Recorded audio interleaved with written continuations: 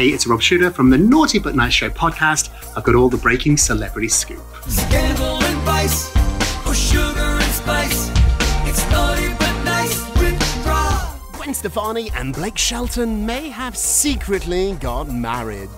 Gwen and Blake might have secretly tied the knot according to the New York Post. Gwen was spotted on Saturday wearing what appeared to be a sparkling diamond wedding band next to her massive engagement ring.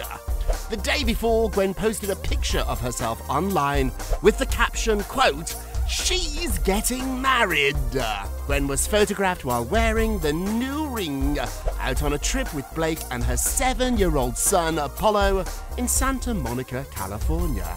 All of them had just got back from Oklahoma, where he owns a sprawling ranch.